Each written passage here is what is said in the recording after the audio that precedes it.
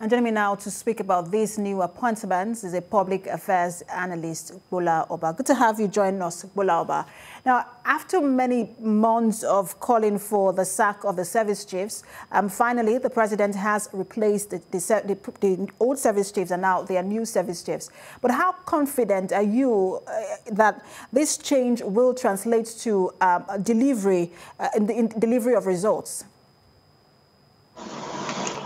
Inevitably, there will be some positive results from this, inevitably. And the reasons are, one, these new chiefs will be coming with new strategies, with new energies. These new chiefs will also not be handicapped by the unspoken but silent rebellion of many senior officers who, because of the president not changing the former chiefs, who felt their service lives were not going to culminate at the very zenith of what it should be.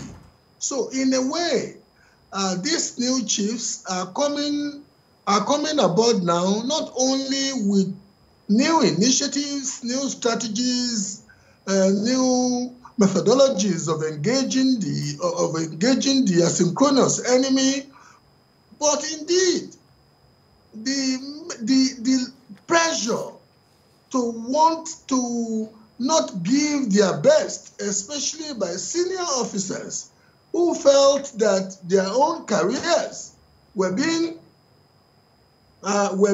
jeopardized for the careers of others would simmer a bit.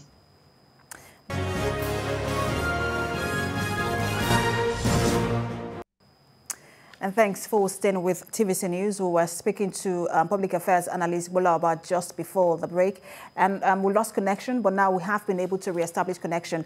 Gbola Oba, just before that break, I was asking you if you're worried that perhaps the previous service chiefs lingered for too long in office, and we have lost a lot of grounds, and that might make it very difficult for the new service chiefs to record success early enough.